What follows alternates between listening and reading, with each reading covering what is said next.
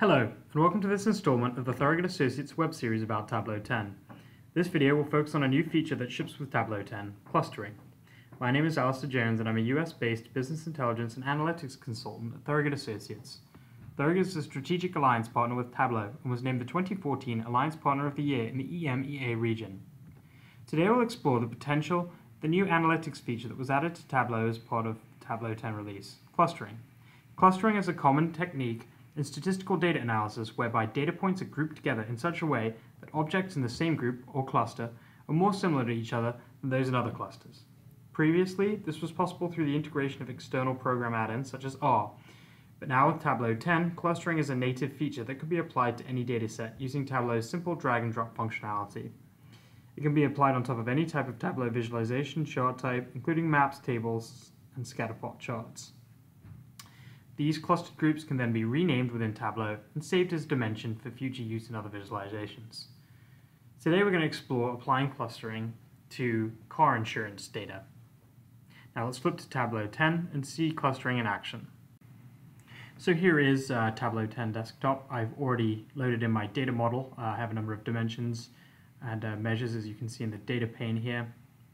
And what I'm interested in kind of creating clusters by is age and the mileage per annum, creating groups around those two measures, and then seeing if those clusters have any effect on the claims numbers that we're seeing. So first of all, I'll go ahead and drag average age onto my columns, and mileage per annum onto my rows. And as you can see, Tableau initiates a scatterplot chart.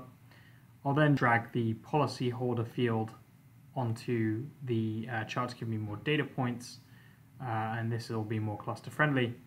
I only want to keep those data points which are above 0 in mileage, so I'll keep only these data points. And now applying clustering is as simple, as I mentioned earlier, as a drag and drop procedure. So I'll select it here, drag it onto the sheet. You can either determine the number of clusters that you want Tableau to create, or allow it to automatically create the number of clusters it thinks is appropriate. In this case, it's created 4 clusters. So now that I have the cluster groups created, I want to save these groupings and use them as I analyze the claim amounts. And saving this cluster is as simple in Tableau 10 as dragging clusters, which is now on my marks card under color, into the data pane. It'll create a group for them.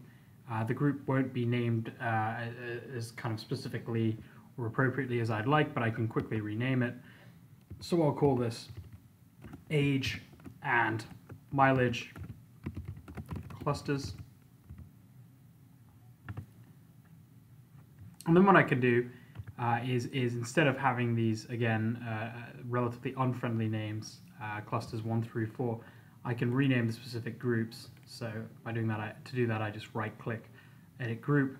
I can see that cluster 1 here seems to be younger drivers who don't drive as much. So I'll rename that group as young, low mileage.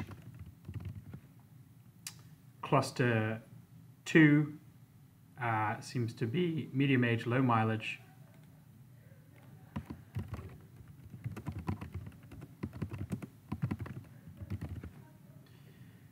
Cluster 3 seems to be a medium age and a higher mileage.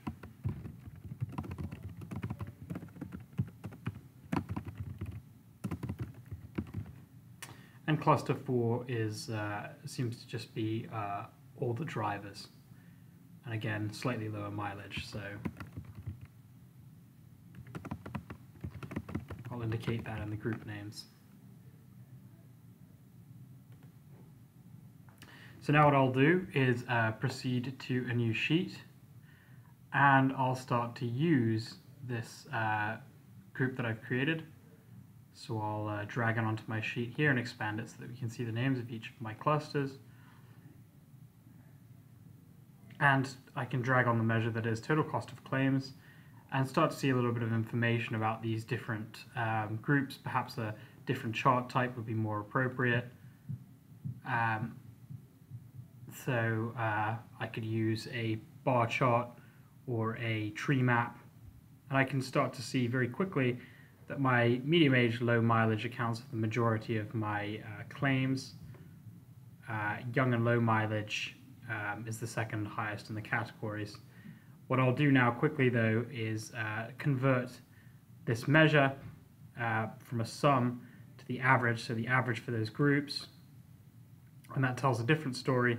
So I can see that the medium age, higher mileage accounts for larger average claims, and there isn't much of a difference between the other three groups, the young group, the medium age, low mileage, and the older group. So that in itself is quite telling that mileage seems to be more related to the average claim amount than age. So that's a quick demonstration of how clustering can be applied very quickly using drag and drop functionality in Tableau 10 Desktop. So that was a quick demonstration of clustering in Tableau. I hope it proved useful. If you have any questions, please feel free to contact me. And thank you for watching.